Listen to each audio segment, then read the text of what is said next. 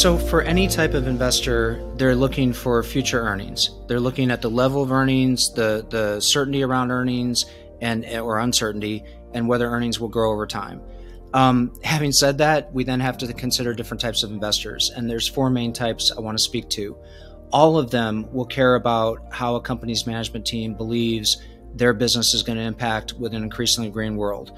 All of them will expect a company's management team to be able to articulate what's their regulatory risk as voter preferences around climate change are expressed, what's their customer risk or their risk to revenue and earnings as customer preferences get expressed, what's their risk of being disrupted by green tech and clean tech technology, and are they going to be a disruptor or are they at risk of being a disruptee, a firm that gets disrupted?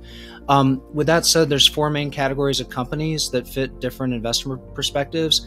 One important perspective is that many institutional investors are very long-term oriented and hold a globally diversified portfolio. A passively managed global stock index fund would be the classic example, but hold a share in the global economy. So they take what's called a universal shareholder perspective, meaning they hold a share of the global economy. There is no such thing as an externality for them. If one company emits carbon and the rest of the economy has to offset that over time, that's not an externality that can be ignored. That's going to impact the earnings to their total portfolio.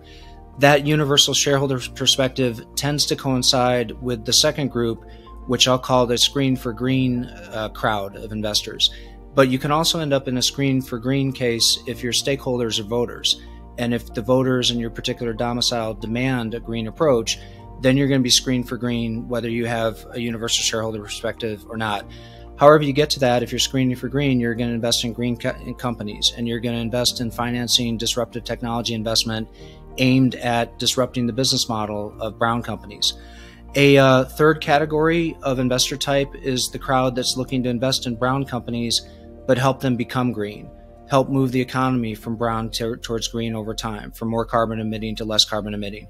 And they're going to be looking for corporate management teams to articulate their own journey along that path and how they're going to reduce their emissions and offset their emissions over time. The last crowd is becoming more rare, at least in the West, and it's investors that will invest in unabashedly brown companies that don't really have a plan to become greener. They're kind of trapped in the brown space.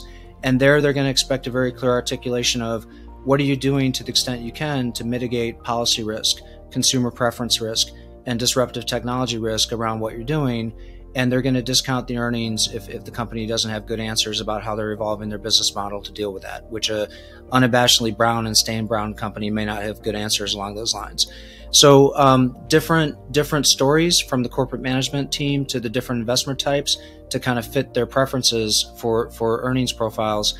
But one thing that's common to all of them is you can't have hypocrisy. You can't have a gap between what you say as a corporate management team and what you actually do throughout your business.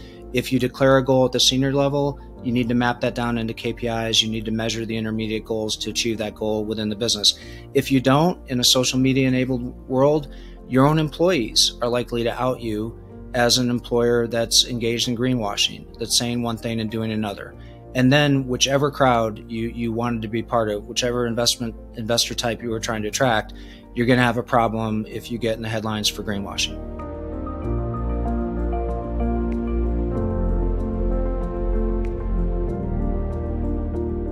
Let me split the financial services industry into two broad categories of players. One is the 7,000 plus investment managers that are out there offering actively and passively managed investment strategies. And the second is everybody else in the financial services industry.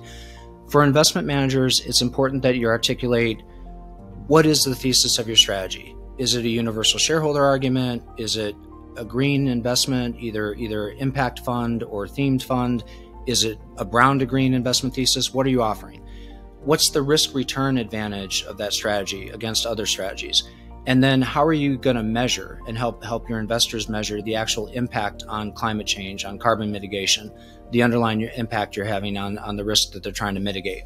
So if you can do those three things, articulate where your strategy fits for what type of investor, what's the risk return advantage and why, and how are you going to measure impact and how will that be reported?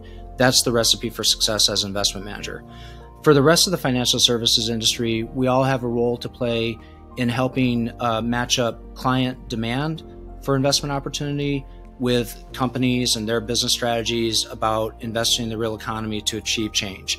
And whatever role the company's trying to play, that needs to be financed. And in particular, the clean tech and green tech investment, that disruptive technology investment that's going to drive us in a nonlinear way that we can't predict towards mitigating the risk of climate change, that investment needs to be financed. It needs to be explained. It needs to be marketed to the investment community and funded as it scales if it's going to have the impact and if we're going to science our way out of this and invest our way out of this.